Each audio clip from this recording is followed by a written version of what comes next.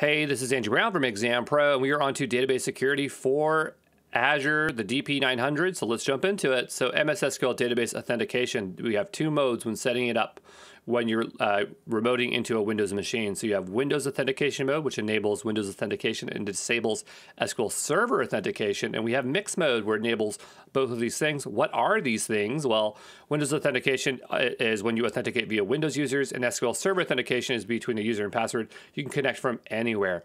Windows authentication is the recommended one because it's just more secure.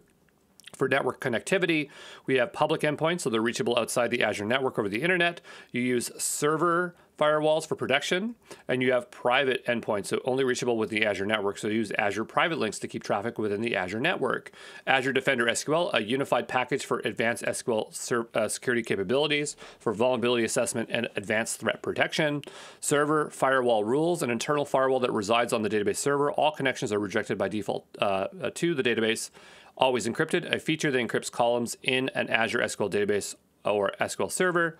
Role-based access controls for databases. So these are roles you need to know. The SQL DB contributor manages the SQL database, but not access them, can't manage their security-related policies or their parent SQL servers. SQL managed instance contributor manage SQL instances and require network configuration can't give access to others.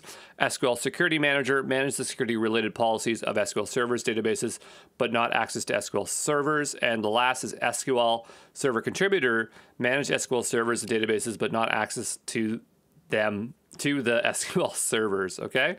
You have transparent data encryption, TDE, encrypts data at rest for Microsoft databases. In many cases, it's already turned on for you. Dynamic data masking, you can choose your database columns that will be masked, obscured for specific users. Azure private links allows you to establish secure connections between Azure resources, so traffic remains within the Azure network. I should have put one underneath, but this is generally if you want to also connect in a hybrid connection, okay? So there you go.